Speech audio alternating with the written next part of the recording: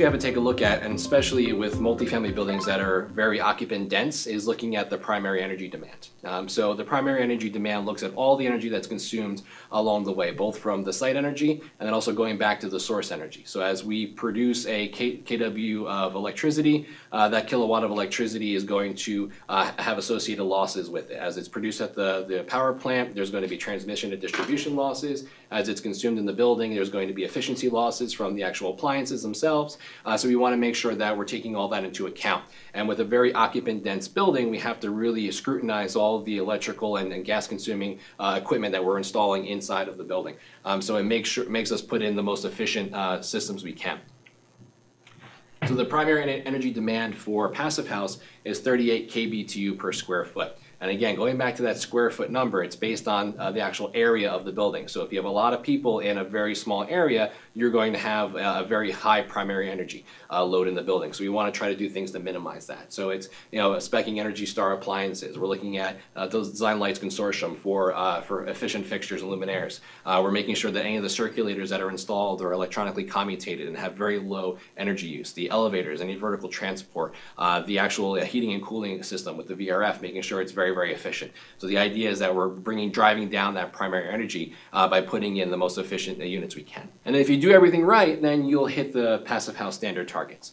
So we're looking at 4.75 kBTU per square foot year for our heating demand and our cooling demand. We're looking for our primary energy demand of 38 kBTU per square foot per year, and then we're looking at a building air tightness of 0.6 ACH at 50 pascals. So where are we right now with our model and our building as it's being constructed? We actually have a yearly heating demand of 2.85 kBTU per square foot year, and you can really see it in this bar chart. You can see that we have losses through the ventilation system because the ventilation system isn't 100% efficient, so we're always going to bring in some cold air even though we're doing a good heat exchange. And then we have losses through our wall assemblies and our windows. So as the heat is lost through the variety of assemblies we have in our building enclosure, we're going to have this needed to be made up by our heating system and our internal gains. But you can see that if you look at it from a passive house perspective, you can see that we're using our solar gains first as the primary source of heat energy in the building. And we can do that because we have a very robust building enclosure. We're going to hold on and we're going to retain that heat as it's coming in through the windows. So the idea is that in a traditional building that's built with let's say half the R value in the wall assemblies and the floor and the ceilings, it may not retain the heat as well as as a passive house structure. So we really can't count on that solar gain to be able to use as a vehicle to heat the building.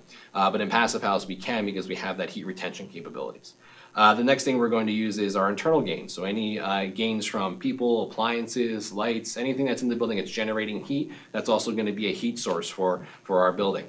And then once we tally those up, whatever's remaining is then the size of our heating system. So again, we have a very economically sized heating system due to we're taking all this internal and solar gains into account.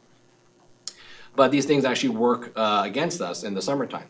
So you can see that 2.85 kBTU per square foot year for our yearly heating demand becomes 3.80 kBTU per square foot year for our cooling demand. Because now we have to cool off all of this internal gains, and we have to do proper shading and try to reduce our solar gains as much as possible. So all this that was working for us during the heating season is going to work against us during the cooling season. So we have to make sure that we have a cooling system that's sized large enough to handle those internal gains and the solar gains. Primary energy, like I said, it's tough. 38 kBTU square foot year is our target. We're at 37.4. So again, with a very occupant dense building, and that's typical of affordable housing, we really want to make sure that we're doing the best job as we can to spec the most efficient appliances and products to really keep that primary energy below that 38 kBTU square foot year.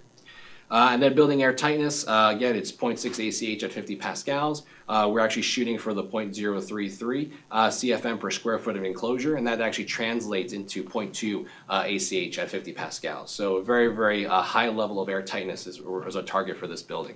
And again, the qualitative testing and the quantitative testing that we're doing on site is confirming that we're getting close to hitting those targets. So it's going to become a reality very soon.